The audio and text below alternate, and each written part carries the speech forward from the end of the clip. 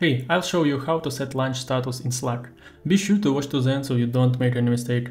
So first of all we need to open Slack and go to last one tab, meaning you.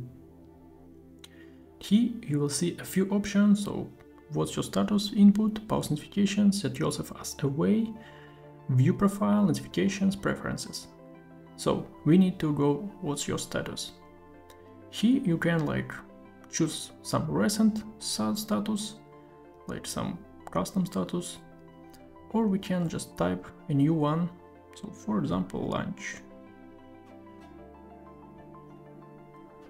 lunchtime.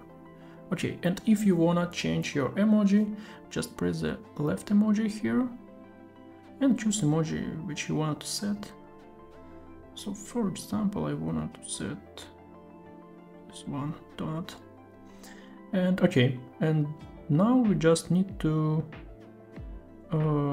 press done, or we can set timer for the status. So for example, lunchtime for 1 hour, and press done.